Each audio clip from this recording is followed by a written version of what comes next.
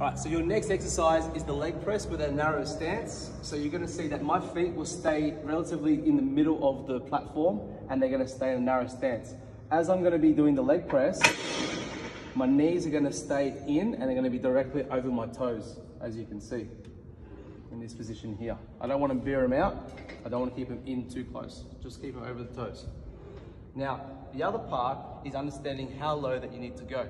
If you go down too low, watch what will happen with my hips. My bum will come off this pad, like so, right? That means it's too low and all this weight is gonna start to travel into the lower back, which is a big no-no.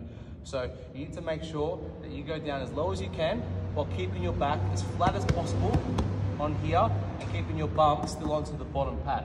So for me, that's probably the lowest position that I can go.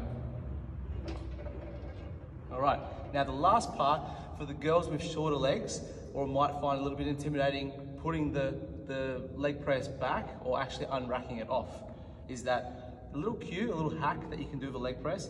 The lower that you put your feet, the sled will go up higher as you watch this. Comes up higher. Now, if I put my feet up all the way to the top, you see the sled comes down lower.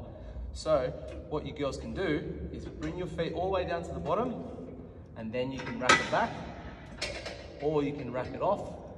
Once done, put your feet in position. Gym hacks 101.